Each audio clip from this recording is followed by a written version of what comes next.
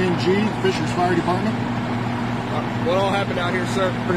We had a large pileup of vehicles. We're approximating about 30 vehicles at this time. Due to the black ice, cars were not able to stop, and they just started going into each other one after the other. We've had 6 injuries out of this incident, none of them life-threatening. All of them were transported to local hospitals.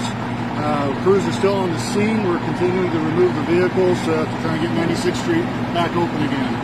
Any estimate on when it will be reopened? We're saying about an hour right now. So if you give us an hour, hour and a half before we start heading this way, we do have the eastbound open, one lane anyhow. But if you can choose another direction to go, we'd appreciate it.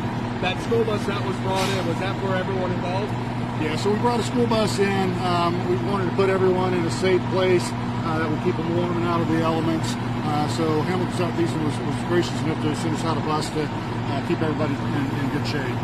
Roughly what time did this happen? This is a little bit after 7 o'clock this morning. 7 o'clock. Any words of advice for drivers in a situation like this, with how quick it happened for 30 different cars? Yeah, well, we're entering into the winter season. Weather, it's Indiana. Weather changes on us in a heartbeat. Ice comes out of nowhere.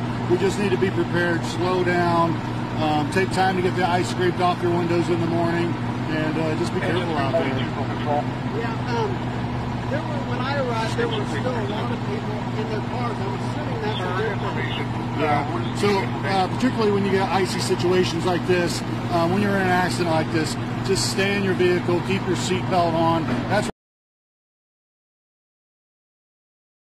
where you've got the most protection right now. Having your seatbelt on, having your airbags available if they need to be deployed if there's more impacts afterwards. So in those situations, outside you have no protection. Plus now you're dealing with the ice while you're standing on it. So staying in your vehicle is the best place for you to be. And then who's all here? I know you guys are here, Carmel's here. So it's Hamilton County Sheriff's Department is the lead police agency on this. So they're sorting out all of the details on this. Fishers Fire Department, Carmel Fire Department has been here to assist the patients in Hamilton Southeastern with the school bus.